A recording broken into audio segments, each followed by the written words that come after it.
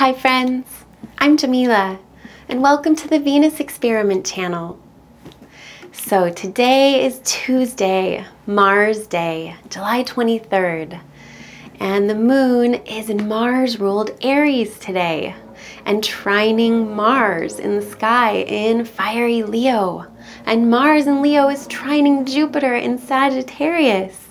And they all make this beautiful grand trine in the sky today in fire, just for today. So all of that means that we are lit up and we are inspired. And there's a spark and a bonfire, and it's connecting us to our hearts.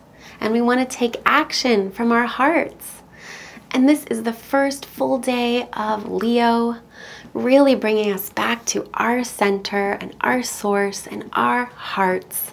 The sun in Leo is at home, and Leo is the heart. So the sun comes home to our center, to our heart, to our solar plexus, and we shine. So it's our time to shine. It's your time to shine.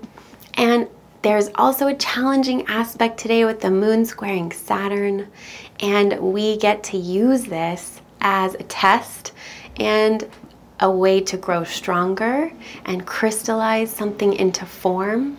So we want to make sure that we're not reacting, that we're responding, because we want to stay in our hearts with all this energy. And fire is impulsive and it doesn't think, it just acts.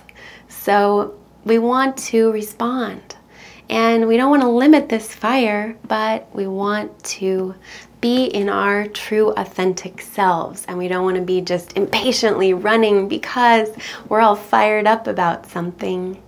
Because Saturn says we can do some serious work today and crystallize something into form and create something solid, some structure here, and grow strong with it. So we level up today with this super fire magical grand trine in the sky, bringing our action to our hearts.